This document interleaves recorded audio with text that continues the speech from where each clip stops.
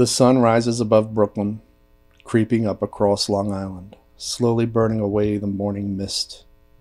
Lights from ships moored upon the harbor twinkle in Verrazano's breeze, visible in the light of the sun, brightness and darkness allied. Trees have blossomed, others in progress, a seemingly welcoming morning, but I, suspicious when at my best, cannot take it at face value.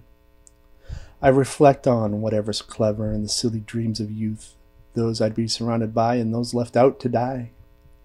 But the dream was never to be. They didn't believe in it enough, didn't push it enough, couldn't be inspired enough.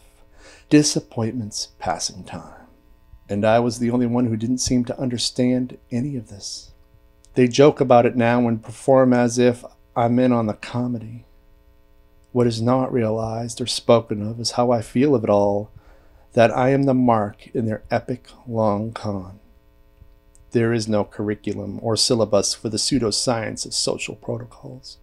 Friendships tear apart at the seams, and we forget our sufferings as we move past our failed rock star dreams.